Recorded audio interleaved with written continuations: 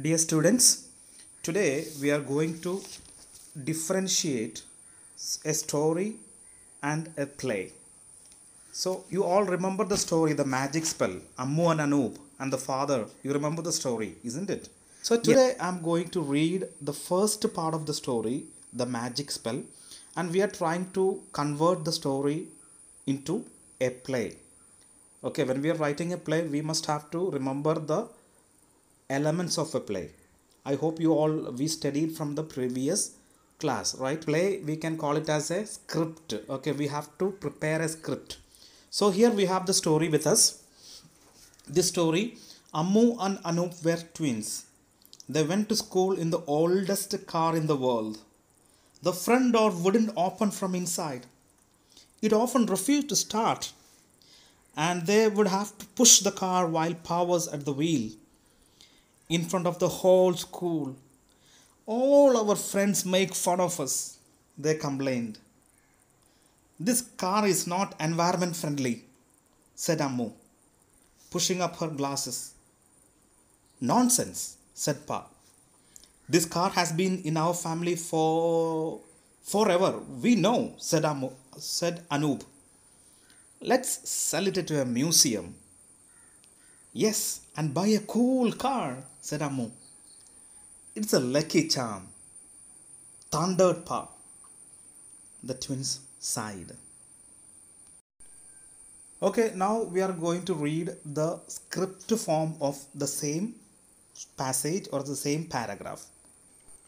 The magic spell, scene 1. In front of the school building, Pa is picking up Anoop and Ammu in his car. Anoop and Ammu push the old car while Pa sits at the wheel. Finally, the car starts and the twins jump in. Ammu and Anoop. All our friends make fun of us. Ammu, pushing up her glasses. This car is not environment friendly. Pa.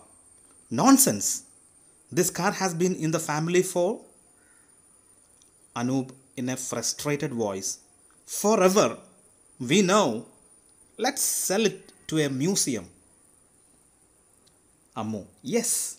And buy a cool car. Pa looks at them angrily. It's a lucky charm.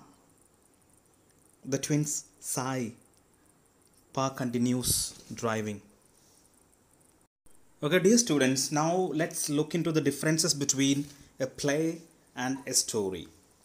Yeah, the both play and the story tell about the same events as they happen, isn't it? The characters and settings are also the same. In a story, the narrator is the main speaker. In a play, the character tells the story. In a play, the setting is described only at the beginning, and the characters' actions are described through stage directions, right?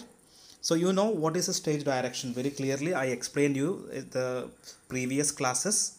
The stage directions that tell the actors what to do and how to do, what to say, isn't it?